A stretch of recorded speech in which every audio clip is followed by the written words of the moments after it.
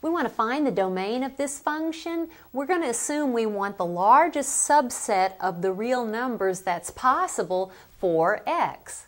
So x can be any real number except what number?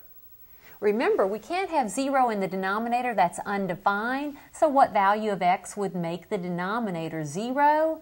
That's if x is -1. So what's the domain of this function? X can be any real number except -1. That's the domain. All real numbers except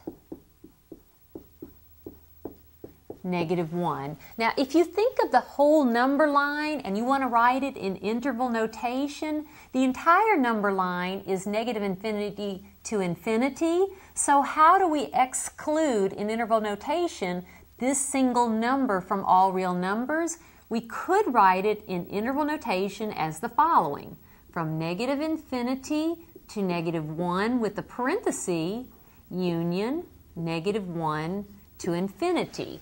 This is another way of writing the domain using interval notation. Can you see I have all real numbers here except -1? So this is the domain, and this is just another way of writing the same domain.